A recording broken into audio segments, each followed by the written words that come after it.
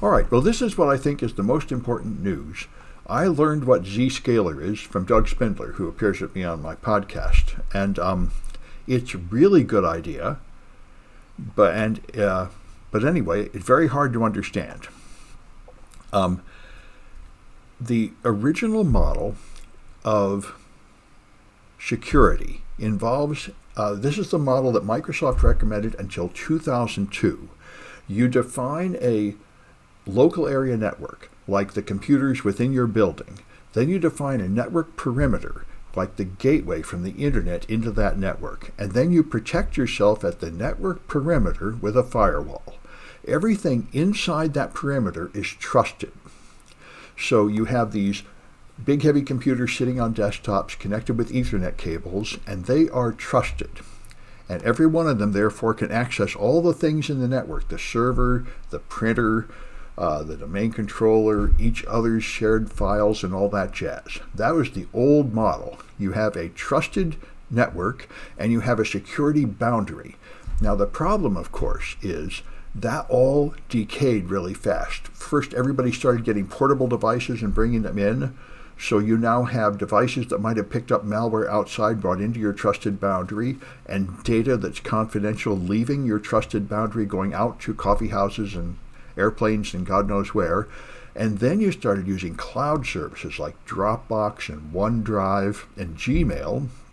So all these company data is not inside your boundary, it's out somewhere on some other service, and you don't really have it under your control. So this whole model of having a trusted network and a security boundary is completely obsolete. And that's why the U.S. government has recommended that for several years now we should all be moving to zero trust, where we just accept that we're like swimming in the ocean and things are flying in and nobody is really safe anywhere.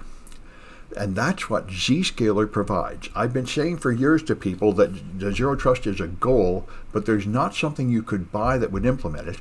But now there is, and that thing is Zscaler. What Zscaler does is it replaces that model of a trusted network and a security boundary with zero trust. Everybody authenticates into the Zscaler system in the cloud individually. So instead of your devices connecting to each other on the trusted network, they all connect to Zscaler in the cloud only. And then when one endpoint requests, may I please access this shared server, Zscaler makes a decision whether that endpoint is trusted enough to be allowed to access that resource or not. And you have that separate test for everything you do. So that's the idea. And I understand it's very expensive and being adopted rapidly by the rich companies, but this is, I think, what zero trust should be. Each one of you should just be an independent, each device on your network or service should be independently connected. And you should have, instead of having unrestricted networking inside the firewall and restrictions outside the firewall, there should be rules for everything. Who can connect here, who can connect there. All right, that's the idea. Anyway, that's what I wanted to explain as best I can, because I think it's important, and the explanation is really needed because Zscaler's explanation is almost completely incomprehensible. All right. And so this is something I was talking about at RSA. The internet is mostly AI generated now, and that is only going to get worse. And some studies have shown the intuitive solution that if you train an AI on the output of another AI, you just get worse and worse really fast.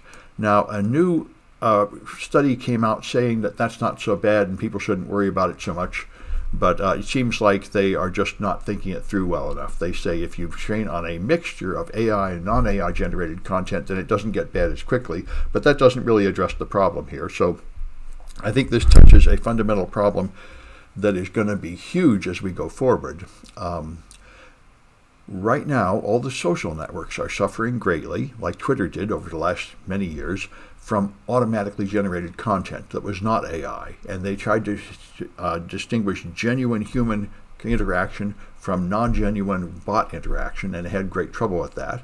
And in email, we had great trouble telling the spam from the good email. And now the whole internet is, we're going to have some way to tell AI-generated content from authentic content created by humans. And you would, of course, like to train your model on authentic content created by humans if you want your model to become as smart as a human or able to emulate human content. And that is tough. Anyway, so this is going to be a big issue as we move forward on the internet. There's going to be some kind of, there's going to be a great demand for authentic human-created content.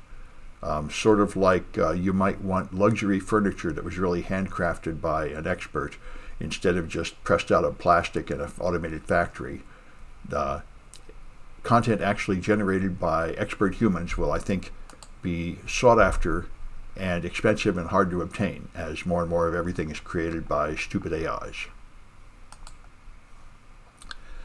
And there's this article, Unscientific American, which claims and gives details that Scientific American over the last 10 years or so has decayed from the mission of just presenting scientific evidence to promoting basically liberal ideology, which I think this is the whole world has dealt with it, basically the rise of Donald Trump and the Republican Party, as the Republican Party under Donald Trump has adopted unscientific, non-truth positions to an outrageous extent where they no longer believe in vaccination, they no longer believe in elections, and just really fundamental things that we thought were true. They just abandon them with no evidence and no argument to support them. They've just basically turned into a religion where they believe a bunch of utterly false things and demand that all their adherents believe them. The natural response of the people that are interested in actual truth and facts is to move to the left until they start getting into a sort of double talk, pushing fashionable left ideologies as if they were scientific truth, just because they're the opposite of what the right says. It's an understandable consequence, but I think it's important to point it out and understand it, that the politics is distorting the science. Even if what you're doing is rebelling against the side that's lying, it's still distorting you. Anyway, I'm going to stop it. That's enough of the news.